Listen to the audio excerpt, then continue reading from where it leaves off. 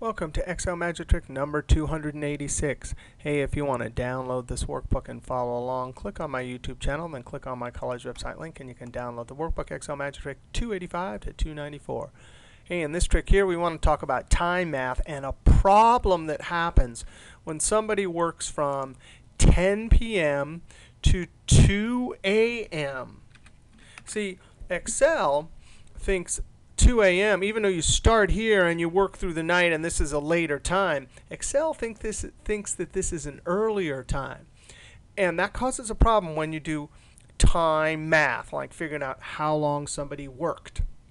Over here we can see the decimal equivalents. As we know, time is just a format on top of a number that represents the proportion of one 24-hour day. So 10 p.m. is 0.91666 through a 24-hour day. 2 a.m. is only 0.083 through a 24-hour day. So let's see what happens. Let's start with a simpler example. Let's type in here, and we're going to type in time format, 8:00 a.m. And here we'll say 4:00 p.m. And let's just do our normal time calculation. A formula to calculate time equals the later time minus the earlier time. That's how it works. This formula works great vast majority of time. And that's a format. And we want to get rid of that format. So we Control 1 and go to General. You can see now I see 0.3333. And when you work 8 hours, that's 1/3 of a 24-hour day. Now, when you have normal time like this, you would simply take that proportion of one 24-hour day times 24. And that'll give you how many hours? 8 hours. And then you can use that number to multiply times wage, etc. Now, what happens when we change this to 10 p.m.? And when you're typing in time, you got to put the number, colon, the minutes, and a space. You could put seconds too, colon seconds. But a space, and then the p.m. or a.m. And then now here we're going to say 2:00 a.m. And there you go. That's the problem. It gives us a minus number because Excel thinks that 2 a.m. is a much smaller number than 10 p.m. Even though we know we worked it, right? 10 p.m. is earlier than 2 a.m. We worked from here to here. All right, so how do we get around that? Let's see by using the mod function. Let's see that it will solve the problem, and then we'll talk a little bit about it in just a moment. Equals mod. Ooh, what does the mod do? It actually needs, it says in the screen tip, number and divisor. They didn't name these arguments very well. It should be numerator and denominator, or dividend and divisor for the top of the fraction and the bottom of the fraction. All right, so the top of the fraction for us is going to be our time calculation, the later time minus the earlier time, comma, and the trick is we divide by 1. And that will always get our mod formula to spit out the right proportion of one 24-hour day. Let's see that it works, and then we'll look at why it works. Now, we know right here that's formatting, so I'm going to Control 1.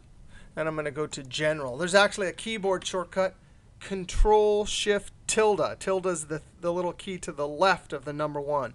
People that do time math or date math know Control-Shift-tilde. The keyboard is Control plus Shift plus this tilde. And that clears number format. Very important. So I probably should put it like this. So there's the keyboard shortcut right there. All right, so we have that formula. Now, why in the world does that work? And really, the n is going to be our numerator, and the d is the denominator. Hey, look, straight from help, it tells you this about the mod. This is how it's calculated. It takes the numerator, and it subtracts whatever the denominator is. In our case, it's 1 times the int. Now, the integer function is, well, we're going to take the numerator divided by the denominator, but the integer function always goes down. So 1.5 becomes 1, but minus 1.5 becomes minus 2. And I have notes, always have notes up here. And I actually have a video on the int and how that works. All right, hey, since that's the algorithm, let's see if we can build that little algorithm in here. Equals whatever the n is minus the d times, and then int of our n divided by d. Right? So if you can't figure out how something works, you help, you ask someone. In this case, this came from help. You type it in here, Control Enter, put it there. Oh, hey, look, we got the right answer. Now let's run Formula Evaluator. In 2007, it's under Formula, Formula Auditing, Formula Evaluator. In 2003, it's under Tools, Formula Auditing. The keyboard shortcut that works in all versions is Alt-Tuf, T-U-F, Alt-Tuf, T-U-F.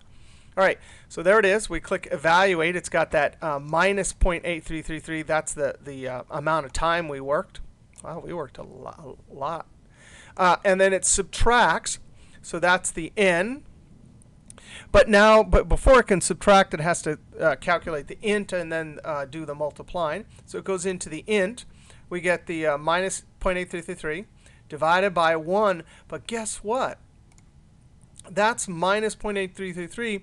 And when int evaluates this, it's got to take the integer. It always goes down. So it goes to minus 1. So watch this. We get a minus 1, which will convert this to a double negative, which really means it's this plus 1. And so that's how we get that 0.116. So that's analyzing that for the working at night till the next day. Now let's do the same thing. But from 8 a.m., right, to 4 p.m. or something like that. I'm going to come down here and Alt-TUF, and we're going to do the same thing. 0.333 minus 1, but now it's got to go into the int and figure out what's going on there. It takes a 0.333 divided by 1, but watch this. See, here the integer is taking 0.333333, right? And when it calculates the integer, what does it do? It has to go down. So it goes to 0, right? 0 times 1 gives us 0. So we're subtracting 0 from that.